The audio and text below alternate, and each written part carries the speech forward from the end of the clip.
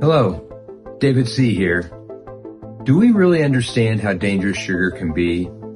In this series, You Won't Believe How Sugar Actually Harms You, we will explore what a nightmare sugar really is, but with a promising ending.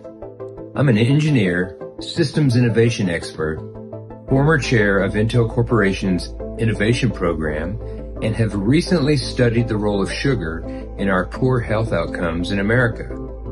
In this short 8-part series, we're going to explore what I have discovered. This series investigates, starting with Part 2, why we can't stop eating excessive sugar.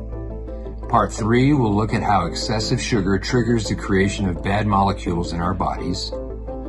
Part 4 will discuss common diseases accelerated by sugar-generated bad molecules.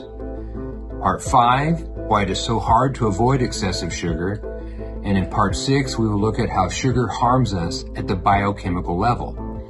Now, moving on to more positive notes, in Part 7, we'll look at a surprisingly easy way to help counter excessive sugar.